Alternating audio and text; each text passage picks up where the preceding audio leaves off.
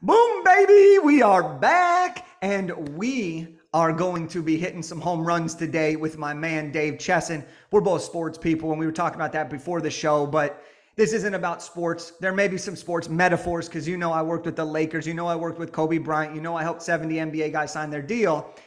But this is about Dave and his greatness within the book space. And we're going to bring it to life today. So Dave Chesson is the creator of Kindlepreneur.com, a website devoted to teaching advanced book marketing, which even Amazon KDP acknowledges as one of the best by telling users to gain insight from Kindlepreneur on how you can optimize marketing for your books. Having worked with such authors as Orson Scott Card, Ted Decker, and more, his tactics help both fiction and nonfiction authors of all levels get their books discovered by the right readers. Dave, welcome to the show, my man. Yeah, thanks for having me. Of course, of course. So, one of the things that I love about you is you've been around in this space for a while. You've seen the changes. You've been involved in so many amazing projects. You've created so many amazing resources. And we're going to talk about those. But talk to me from this beginning. How did you get into books and why did books catch your attention as the career that you wanted to be in? Yeah, well, actually, it was almost out of necessity. I wish I could say some glorious, I was just sitting there just dreaming of life. And no, it was, I was stationed on the other side of the world. I was serving the U.S. military and they sent me over there without my family. And my wife was like, hey, let's talk about an exit plan, and finding some way for you to leave the military and come and be home with us. I miss way too many birthdays, and first words and things like that. So when you're on the other side of the world, what do you do? And we wanted to be entrepreneurs. We wanted to do something that would kind of give us that financial freedom. And I didn't want to just jump from one traveling 9-to-5 job to another traveling 9-to-5 job. And so books actually became that real opportunity for me, because what's amazing about, Kindle Direct Publishing, or KDP, is that once you write the book and you format, you get it put together, you can put it on the world's largest book market. And this, what's even better about this is that Amazon, if you do certain things, will help to show your book to their customers. They'll take care of the logistics. They'll take care of if there's a return. All of a sudden, once you set it up, your bank account gets money. And that's, and you could start working on the next book or, kind of do things to improve the sales.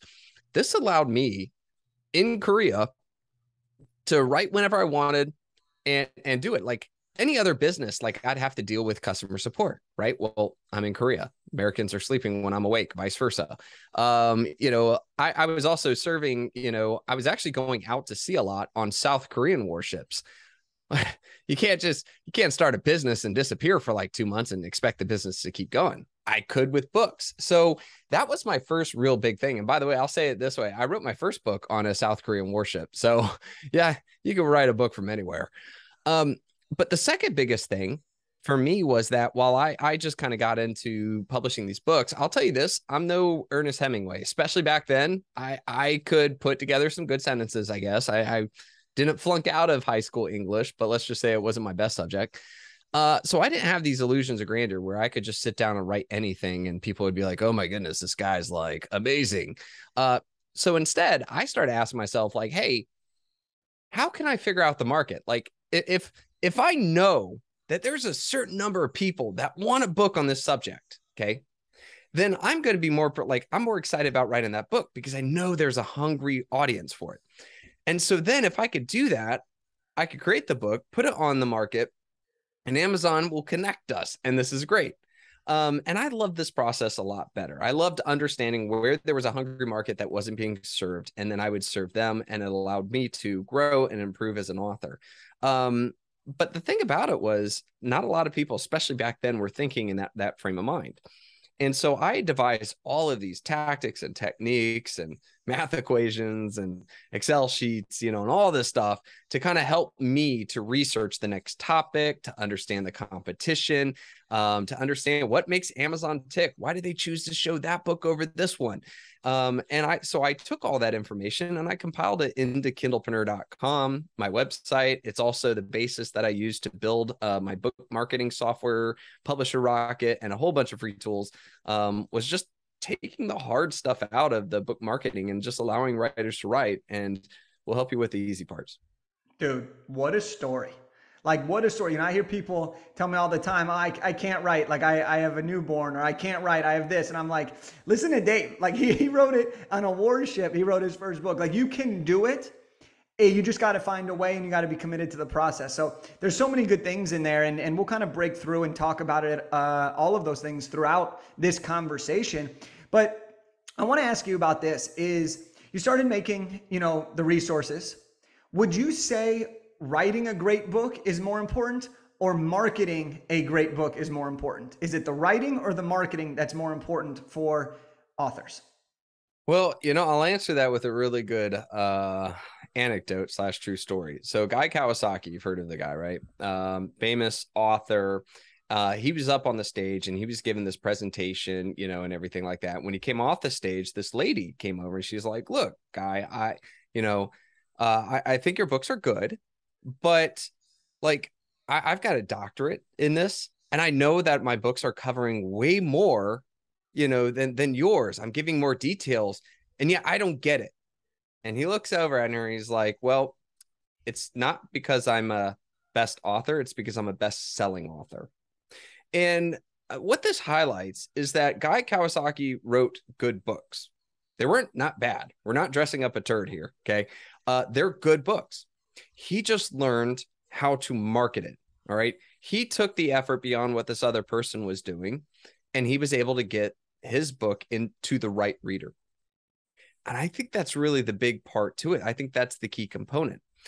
You could write an incredible book, and if you don't do marketing, if you don't do anything about it, it will lose. I got another story for you. This one's another one, okay? There was this author, and she, was, almost down and out. And she was constantly like at the coffee shop writing her book. Matter of fact, like the first time she put the outline on, it was on a napkin, okay? And she busted herself to create this book. Okay. And she got an agent because she went the traditional route. And the agent constantly kept going to all these publishing companies, and they just kept rejecting it. Okay. She even changed her name a little bit in order to make it sound like, like something else. Right. And finally, on the 11th time, the agent said, "You know what? I'm going to call in a favor. Like, this guy owes me something. I'm going to say, look, I need you to really look at this book, please." So the publisher said, "All right, fine. I owe you a favor. Fine. But this is it." Takes the book, takes the first chapter, and was like, "I'm not reading this." Throws it to his 13-year-old daughter and says, "Here, you check it out." Okay. 13-year-old comes back like 5 minutes later and is like, "Where's chapter 2?" And he goes, "What do you mean?" She's like, "Oh my God, this is amazing. Where's chapter 2, Dad?" Guy looks down and he says, "Harry Potter. I might, we might take a look at this." This highlights the fact that here is what ended up being one of the biggest moneymakers in our lifetime. I think it's fair to say it is the biggest moneymaker of our lifetime. Okay. And how many people rejected it? If it wasn't that perseverance, if it wasn't calling in, the biggest money-making book of all time never would have been published. If she had just written the book and left it to its own device, we would have never heard about it. So I like those two stories to kind of help people to understand that, yes, a good book is necessary. Like, you can't, and I said it, you can't dress up a turd. Okay. That being said, though, is that you can't, it's putting out a book and hoping somebody wins is like trying to play the lottery. Okay. And so what I tell authors, the best way to handle this is that I split my time. I split my time between marketing and writing, because some people will get so much into the marketing that they'll forget to write the next book or keep their, author career going. Others will just get into writing and they'll complain, "Why are my books not making sales?" So I designate a time period each day just for writing. And then I designate a time period for either conducting marketing or learning marketing. And I think that balance makes a very healthy author across the board. Dude, great stories. And, I wasn't sure exactly where you were going with the second one. And then eventually it clicked and I was like, I can't wait for the punchline to drop there. So look, we talk about this marketing. I want to focus on the marketing side of this because we work with a lot of nonfiction authors, entrepreneurs, experts who leverage it for business growth. What are some Hmm. of the easiest ways when someone's getting ready to launch their book to get that Amazon juice, to get Amazon to pay attention to their book? Are there any tricks that you've learned over the years that really help market a book on its initial launch? Well, honestly, to tell you the truth, there are ways to gain without even the sales. I've got this example, and I don't have the rights to be able to use a name, okay, of the person.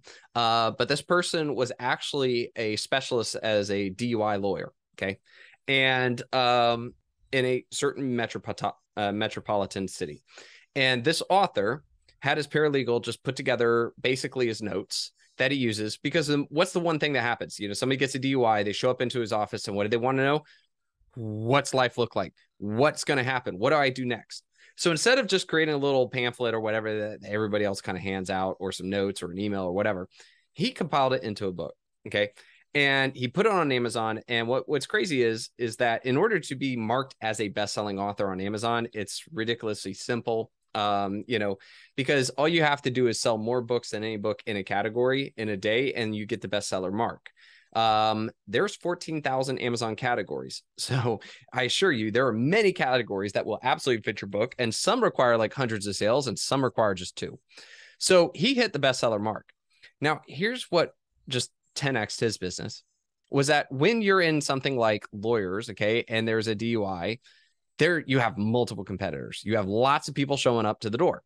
And everybody else, you know, how do you compare lawyers? Well, okay, this guy's got this really, you know, he went to a school I recognize, or oh, this guy has a really nice office, or like we don't know. You look at the price, you don't know if you're getting a good ROI or bad ROI, right?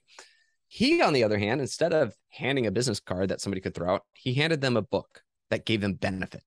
And more importantly, it's super hard to throw away a book than it is a business card, right?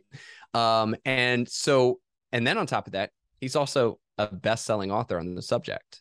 I mean, if that doesn't give you a major step up, I don't know what is. But here's where this guy took it even further, okay? Because he was a best-selling author on the subject matter, he was always called in as the main speaker. Okay. Anytime, even with Mothers Against Drunk Driving, right? MAD wanted him to come speak, not any other lawyer, but him, because he was a best-selling author. Okay. Wasn't about the school, wasn't about his cases. That was a mark that showed it. Okay. On top of that, too, he developed an even large list of, because let's face it, you know, he only has the bar in a certain state. He developed a list of all the recommended you know, lawyers that somebody should look into. So now when somebody on Amazon who lives in a completely different state buys the book, they're using a link, they're going to that lawyer, and he's getting referral fee. So I'm just going to throw that story out there because that was one where this dude like 10x his not only his company but his revenue streams. And it's not like the book sells like crazy, but boy, did it do so much for him. I mean, he's still getting some money from the book, don't get me wrong. But that being said, though, that is such an amazing creative use of it. Now, his kicker was a couple things. One, he knew how to make the book look good. Okay. I mean, let's face it. If you're trying to build up your not, you know, through nonfiction or build out your career or something like that, and the book looks terrible, like it might be hurting your business than it is helping. Okay. So he knew how to put together an excellent book cover. He formatted the book where it was just beautiful. It looks absolutely professional. Like the guy looked legit. And then he knew how to do just a couple of things to make it where Amazon's like, oh, DUI, this guy, let's show him. You know, and then he got the reviews because luckily it was a decent book. Like you don't want a whole bunch of 1 stars. That's going to hurt. All of those things together helped him to really move the needle on what he wanted most, which is propelling his business. So, you know, if you're doing that, I don't think that an author has to become the expert, but there are certain things that would absolutely go further than not. Yeah, dude, I can't wait for the book of just Dave stories. Like just write the book on Dave stories, put it 20 of those and boom. But here's a controversial topic that people you hear them talk about all the time is, you know, you mentioned that some categories are much easier to become a bestseller in, and some are much more difficult. Now, I use Publisher Rocket, which is one of your products and resources, to help me identify what categories and how many books I'm going to need to sell in that category to hit #1. And we use this for our clients and everything. And it's an unbelievable resource. And so anyone, if you're trying to have an easier way to do this, go ahead and get Publisher Rocket. But people always say, well, oh, your bestseller, what does that really mean? So, what is your opinion on that? Because some categories, yes, it is easier, and some categories, it is much harder. But are you a bestseller nonetheless? And can you use that in your marketing? Oh boy, it's funny now you said, "Oh, the book of stories." I got a story for you. So Bring them, I baby. did. Come on. I did not intend to do this, but when I was in the military, I'd published 7 books, and they were just I was making more money from my books than I was from the military, right? And so I came from a family where everybody was in the military. My every male and many of the females in my entire family all went military. Okay, so my family's definition of success is, well, you do your 20 years, you retire, and you get retirement pay. And this is awesome. So when I told my family that I was going to leave the military after 11 years, right? And that I was going to pursue this whole writing thing, they all thought I had grown a horn out of the middle of my forehead. And they thought I was being ridiculous. They could not understand it. And I tried telling them, guys, I'm making more money from my books than I do from the military. Yeah, but it's only 9 more years until retirement. I'm like, I could not get through them. I was getting so frustrated. So I said, and this is actually to my grandmother, my Muzzy. That's what I call her, Muzzy. I was like, Muzzy, look, I'm a best-selling author. Okay.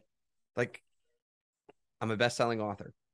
And she flipped out. She thought that was a cool. Like, after all the things I told her, after I've published 7 books, and then I'm making more money than the military, she didn't care. She was worried. But the moment I said that, it snapped. And she was like, oh, and you know what? I was the favorite grandson. Okay. She was talking about me to all the bridge girls. I mean, it was like my grandson's a best-selling author. And I'm like, but here's the thing though. Okay. When we get into the author mode, okay, and when you start to actually learn like what it takes to get that best-selling mark, okay, it's sort of like, it's almost like pulling back the curtain, seeing the wizard behind the wheel. You're like, oh, okay, you're not the great, all powerful, Wizard of Oz. You're just some dude pulling some lever. I get that. We authors start to lose that when we see it. Okay. And we authors might actually judge other authors as well, saying, well, I don't consider that a best-selling author. Okay. But to the rest of the world, the person looking at your resume, the person looking to sign you as a speaker, Muzzy, okay, that's huge. That means so much. So I tell authors, like, I get it. We see, the sausage making. We know what it looks like. I got that. But the rest of the world does not understand that. And so therefore, I think that that is something that we should consider, especially if your motive is to build your credibility. And it's not. And just to go back to the categories, just to help people understand, is that when you go to publish on Amazon, Amazon will present you with BISACs. Okay. And these are like standard codes for standard categories. Well, there's only about 5,000 BISACs to choose from. But like I told you, there's 14,000 Amazon categories. And so most people put themselves in a BISAC category, which means you're entering into the most competitive categories in all of Amazon. And you may not stand a chance of hitting that mark. Now, I wish I could tell you that there was a list of all the categories. There isn't. They don't exist. That being said, though, we had Publisher Rocket crawled and grabbed every category in Amazon. So if somebody has Publisher Rocket, they can literally go in there. They can check out and see every category that fits their book through a couple of different ways of hunting through them. And then you can immediately see how many books that day you could sell in order to be number one. And it just takes the guesswork out of it. Now you can be added to those categories, one day of sales, and bam, you hit your mark. And like I said, I get it. Now that we know the sausage making, it doesn't seem as appealing, but to the rest of the world, man, it can be a real boon. Dude, but here's the other thing too. Just because you know what's in front of you and that it's very, very doable, do you know how many people release a book every single day? And do you know how few of them still hit that bestseller category? Yeah. Like, there are so many people that are releasing books all the time, and many never even get close because they don't understand how to switch it from BISACs to adding your extra categories. They don't understand how to make the differences. They don't know how to select the categories. I think category selection is one of the most important things you can do in the publishing process. And knowing that once you go live, you got to add the extra categories, you got to switch them up, you got to make sure you're doing the right things. But it's still, look, I can tell you exactly what to do. Most people still wouldn't do what you tell them to do. Yeah. And that's the other factor on this. So when we combine what I just said with your great story with your grandma and everything you just said, there's still opportunity for everybody to win. And there's opportunity for everyone to win big, even if you know what to do. So thank you for another great story. I can't wait for the next one here. So you start creating these resources, man. Okay, you start creating these resources. We talked a little bit about Publisher Rocket, but you also have Atticus. Now, Atticus, and I'm gonna let you explain everything about it here in just a second, but you have Publisher Rocket, which is really focusing on the marketing and the publishing side of things and the back end side of things. Well, Atticus is kind of all about the front end side of things, getting your book to publication. So talk to us about what is Atticus, why'd you create it, and we'll dig in deeply on this one. Yeah. So one of the things so I've really gotten into software development. I actually own a 1/3 stake in a software development company, and being an author and having access to like incredible programmers has been like just this really cool thing. I've just absolutely loved it. And so one of the things I like to do, especially with Kindlepreneur, is I'm constantly writing and saying, man, wouldn't it be nice if? And then next thing you know, I turn around and I get my team to kind of build this tool. So Publisher Rocket was created because nobody wanted to use Excel sheets and numbers and calculations. It's like, man, wouldn't it be nice if this was all compiled into super easy to use book marketing software? And bam, there it came. With regards to Publisher Rocket, it started off as, I guess the best way to describe it is a writing and formatting software. Okay. So you can write your book, and it's got a lot of tools to help you with writing. And we're going to come out with even more here in the future. But more importantly is that once you're done with your book, you could either upload your word into it or write inside of it. Either way, you can just drag and drop, almost like you can click buttons to immediately make your book look the way you want it. There are free ways of doing it. You can take like a Word document, then you got to do all these crazy things, and you're going to be super limited in what you create. Okay. And it's going to look so basic. Whereas you can put it through something like Atticus, and you can make the chapter themes look great, full bleed images, call out boxes, all these aspects. And footers. Oh man, try doing that like the manual way. And so what this has allowed authors to do is effectively and efficiently make beautiful, professional looking books. And so that was one of our biggest goals. And, but truly my absolute design. So we've come out with what I just discussed, but what I want to make is the software where an author would never have to leave. Okay. When you look at the word book writing software, okay, most people think, oh, something I write in. But to create a book, we have plotting and outlining, we have writing, we have collaboration with editors and ARC readers, and then we have formatting. Nobody does that. Most authors have to write in Word, email back and forth with an editor, and then upload to a formatting software. Or, if you're a Scrivener user, you're maybe outlining there, you're writing, then you're exporting to Word, emailing back and forth, and then uploading it into, before us, one of the popular ones was Vellum. And then, so you're using all the software just to build a book. So to recap on that, right now, you can absolutely write, upload a book and format it and make it look excellent. That's for ebook and book. But in the future, we're going to have collaborations and all these other components so that an author can start their project on the one thing and go all the way through without having to leave. And that just makes file management that much easier too. Dude, this is game changing. So I want to break this down because I don't think people recognize this, especially if they've never written their book before and they want to write one. Does Atticus eliminate the need for an editor or a formatter? Let's talk about that, and then I want to kind of dig into like overarching themes here. But does it eliminate the need to have to go pay and find somebody else for all of these different elements in the book? So let's start with just formatting, okay? Absolutely. It eliminates the need for a formatter. As a matter of fact, a lot of professional formatters have been using Atticus as the tool. We've also designed it as we're going back to my Muzzy. I've always called it when I build my program, I want it Muzzy level so that my Muzzy could get on it and start using it. Because we want it to be intuitive. We want the buttons to be where it is. And we also have it where you can see exactly what your book will look like in print and ebook form as you're going through. So none of this guesswork. And truth be told is so Atticus is unlimited ebooks and books for $147, right? A formatter could easily cost over that. I mean, most of the time starting costs can be that way. What's amazing about Atticus is that you can quickly learn how to use it. And then every subsequent book you come out with, I mean, you're just saving money at that point. But what I love most though is say you send a book to a formatter and the person formats it, right? And then you realize, oh man, you made a mistake. Or say a year or two from now, you want to update the back matter to include your latest book. Yeah, you're going to have to pay that person again to just make some simple tweaks, or find somebody else who potentially will work on it. And that could be a problem. I know a lot of authors that won't update their book because they would have to go either A, the formatter doesn't do it anymore, and they have to find somebody that would accept that file format, or they have to pay from the beginning and start all over, and they just don't think it's worth it. So in this case, though, you could open up your Atticus, go to that book, make the change right there, and then just hit export. It's all good to go. So with regards to formatter, absolutely. So, When it I want comes to to jump an in. editor, I want to jump in real quick on the formatting side of things. So I'm going to take a story here for a second. Here, I'll give you a little breather to right, catch your breath. sounds good. When I was writing my last book, I hired a formatter. The formatter was fantastic, by the way, but I hired the formatter and I send everything over to him. We go back and forth a bunch, and eventually I'm like, okay, finally, it's the way I want it to be. It's great. It's awesome.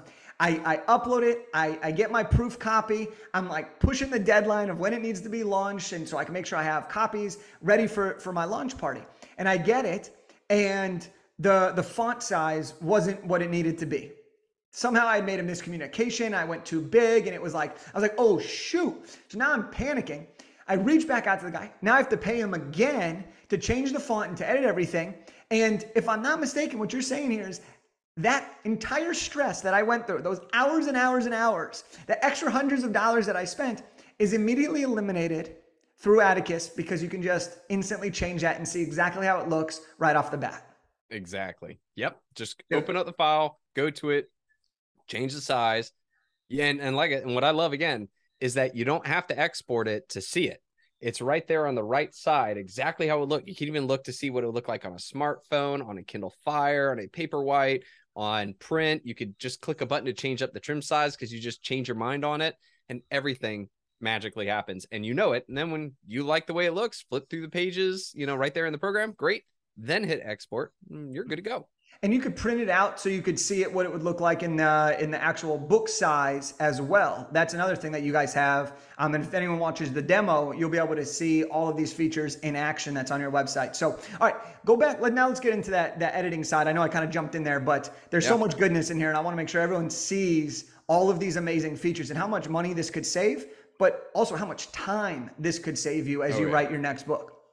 Yeah, well, when it comes to editing, though, it really depends on the person. If somebody is truly needing to like cut corners or just pinch pennies or save up as much as they can, then you could do the process of you editing your book multiple times, getting your spouse to, your friends, your family, etc. The more eyes to see it, the more you'll be surprised how many mistakes keep getting found. Okay. And even a professional editor will sometimes miss them. Okay. I've got a couple of those. I still pay for an editor because it's just, while there are tools like ProWritingAid and Grammarly, they definitely help. I just really like having editors because it's also an opinion. They can read into something. They could be like, oh man, I'm a bit confused on the spot. Oh, you're right. As the writer, I wasn't confused. And so I still like hiring an editor. I don't think Atticus will eradicate that. We do integrate with ProWritingAid though. So for anybody who has that tool, it will work inside and help define grammar or, issues, not just spelling problems. And so there's that. But one thing I will say is that when we finally have the collaboration component, what it will end up being is you could send your editor a link. They can open it in their browser. They don't have to own Atticus, and they can do it just like it's Word, where it's, it's track changes. And we're working with editors to create little buttons and tools that they've always been looking for, but never thought about. And so then what's cool is you can open up your Atticus and you'll be able to see real time that they're editing. You can see them. You can accept track changes just like that. What this will save you from is basically running into that problem of version control, where most editors will only work in Word. I mean, I wish they would do it in Google Docs, right? Because then I get collaboration moment, right? Most of them hate them, especially the major professional ones, right? So in this case, they can open it. Feels like Google, or it feels like Word doc. But when you're doing it with Word, you're emailing back and forth. So you send a copy, they make some changes, you go back and forth. And if you ask any author, what ends up happening is that you start labeling final copy, then all caps, final copy, then final, the copy, then all caps. This is the final, and then final edited version. And what's really dumb is, and any authors listen to this, you're going to be laughing, but we never delete them.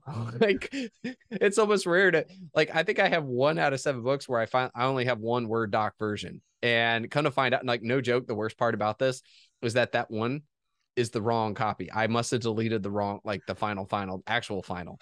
And so I'm missing the editing version to the conclusion, as well as chapter 17 and 16, which sucks. But if only I had like Atticus back then, there would have been no other copy. There would have been no version control issues, and there would be the one. And what I love most about how we're designing the collaboration when it comes out is that you can see everybody you've given some kind of capability to, and you can immediately just remove their access by clicking a button. So it's version control. It's also just control of your assets. And you won't run into that problem. Dude, this is so good. This is game changing. And knowing just like how innovative you've been in the space, this is going to provide a lot of people with opportunities. It's going to provide a lot of people with the ability to save money. It's going to provide a lot of people the opportunity to save themselves time.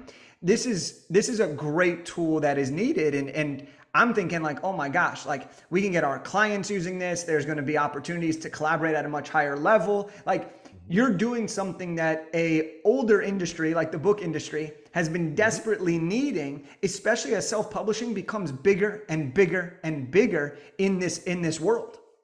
Absolutely. Matter of fact, the way that I'm seeing is once we have that full gambit out, okay, and we designed the engine of the car already for it, right? We're now just building out the frame of the car, which is kind of a good way to look at it from the collaboration component. But when we have that out, honestly, this will be like project management for publishing companies as well, because then they can assign people to write and collaborate. They can bring in their editor when they want. We're also allowing formatters to come in as well, so you can tag the formatter to work inside of it, and you can work with ARC readers. And so now imagine that you're a publishing company, okay, or you're a publishing firm or service. Like, you can see where the status of every book project is and who is doing what, and check it out at any moment. No longer do you have to call people like, hey, where's that, such and such, or did you finish editing, or anything. You just see it right there. So, and that's the key is that we're in the publishing world. Even the major publishing companies, they're still doing it the old, hard, tedious way of calling and finding out and hounding, and then version control, which again is like a red flag to most of them when you say it, like, oh my goodness, yes, we've all had our horror stories on that. So Yeah, dude. No, this is great. So as we wrap up here, let's look 5 to 10 years ahead of the game. All right. You have Atticus. It's got all the collaboration. It's got every feature you've wanted. Self-publishing continues to grow and grow and grow. What do you see happening in this space that will give authors a chance to really build their brand and leverage their book for business growth? Yeah, well, I think one of the biggest things is that there's more and more information coming out. Okay. And Amazon has really shown a lot of signs of life in terms of improving the systems. I would say, like, 7, 8 years ago, Amazon, I felt like, had abandoned us. There was Create Space for print and KDP for ebook, and they just didn't work together. Now there's just one, which is great. Or the dashboard. Oh my Lanta. In order to actually look at your sales, it was stupid. Like, I felt like a kindergartner put that thing together or something. It was terrible. You couldn't really tell what was going on with your sales. They've improved that. I think they still have some more to go on that, but it's way better than it used to be. Then they came out with Amazon ads, where you can actually work to put your book in front of people. You can proactively pay and say, hey, Amazon, if you get someone to click on my book, I'll pay you 50 cents, and now authors have more control. And you've got Kindle Vella, you've got A+ content. What I'm seeing is, and if we mapped out all the things that Amazon's done over the years, there's a huge shift for them empowering authors, with more and more capabilities. And so if we're looking at 5 years from now, I'm seeing authors having even better capability of getting their book out there. And while, yes, there's more books that will enter the market, but I think there's just more of a need for people knowing like we talked about, buy sacks versus Amazon categories, understanding what Amazon ads are, making their book look professional instead of the cheap, quick way. These things will really separate the chaff. Do you see with that? Because I think you're so right. Do you see the traditional publishing houses combining or trying to take on Amazon from like a self-publishing perspective, or kind of trying to find a way to get into the self-publishing game, or hybrid publishing, or kind of changing their landscape as we see more and more people go towards Amazon and KDP? Actually, this is one of my favorite kind of effects over the years. So I've been blessed to be able to sit in the meetings of many publishing companies when they're trying to decide which authors to sign, as well as which ones to really put their marketing behind. Okay.